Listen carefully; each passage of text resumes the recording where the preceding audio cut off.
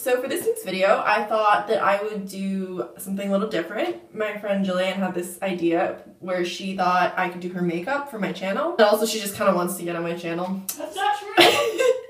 She's standing behind the door because I can't do my intro with like other people around me. It makes me feel too awkward. I will be doing her makeup and I'm going to do it in like the style of my drawings. So I'm going to try to emulate how my characters usually have like red noses and cheeks and like dark under eye bags and stuff. So she'll get a full transformation. That will be very exciting to see. So I'm going to do Jillian's foundation even though her skin... Are you going to do an overhead thing? Like an overvoice? An over voice? Like, you know, you mean a voiceover? Okay, so I mixed together Jillian's foundation color with a little bit of yellow, peach, green, and a lot of white. And I'm just using it to even out the skin on her cheeks because she has a little bit of a flush, and around her nose is too. Sometimes when it's cold, her nose gets red. But really, her skin is like ridiculously perfect, and it didn't need much evening out at all. And then, I don't know if you can see, but I'm actually contouring her nose, because Jillian's nose is a little wider than my characters are, and I also do like a very specific way of shading it, where the nose is always pretty red, and there's like 2 circles, and those are the highlights. So I just took like a taupey brown, and I'm contouring her nose, and I added a little more red to it, and now I'm adding like a little flush around the eyes and on the nose too, as I do with my characters.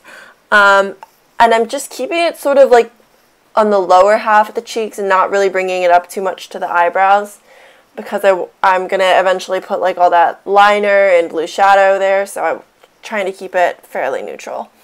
Yeah, so now I am adding like a darker burgundy color on the lower lash line and a taupey color near the brows, I think, and also doing some more shading around the nose. But the brows of this girl are pretty close to her eyes and they're pretty thick, so I do eventually darken Jillian's up.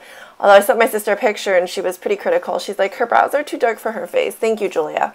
I was following a picture, but I appreciate the critique. Actually, I didn't, because my sister, like, no offense, does not know a ton about makeup, so...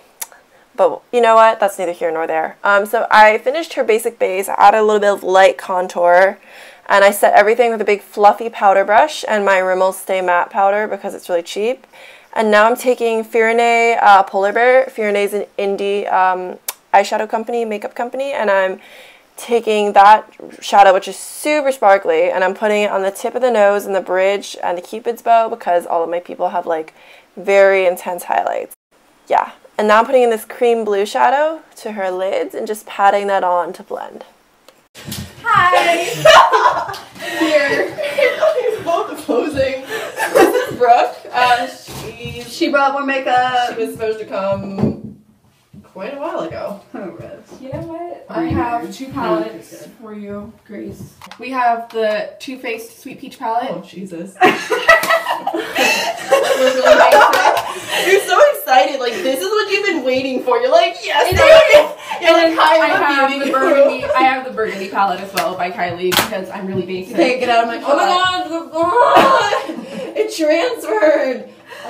Okay, so now I'm just taking a little fluffy black blending brush and I'm putting like this light taupe color, light brown taupe color in the crease. Later I ended up putting some purple, some darker purple, because the girl that I'm referencing has like darker shadows. And I guess Jillian and I did a little dance or something. I'm not really sure why we did that. Oh, so I added like a little white highlight stripe, kind of like a halo eye in the middle of each eye, but she was not a fan and said that she looks like Colgate toothpaste. Thanks, Jill. Your hands are so small. Your hands are like Donald Trump small. You were really wounded by that. I'm very wounded. I don't have a small on.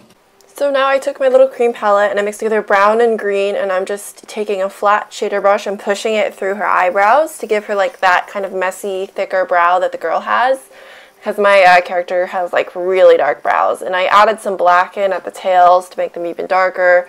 And then I took my NYX brow gel in black, which is actually like a really nice ashy brown color, and pushed that through too to make them even darker. So Jillian has a power brow. And then I did winged liner with my Physicians Formula like Perfect liner or something, whatever, the one in the silver.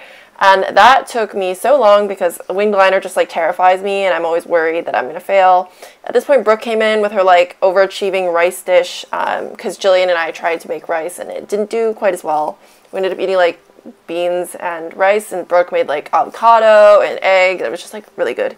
So now I'm highlighting her cheekbones because the girl in the picture has like a pretty intense highlight. I ended up using a bunch of different shades. Oh yeah, and then I went in with a dark purple from the peach palette that Brooke so generously brought. And I also sort of dragged down the tail, like the front part of her eyebrows. I added some shadows there too to make her eyes look like they are closer to her eyebrows.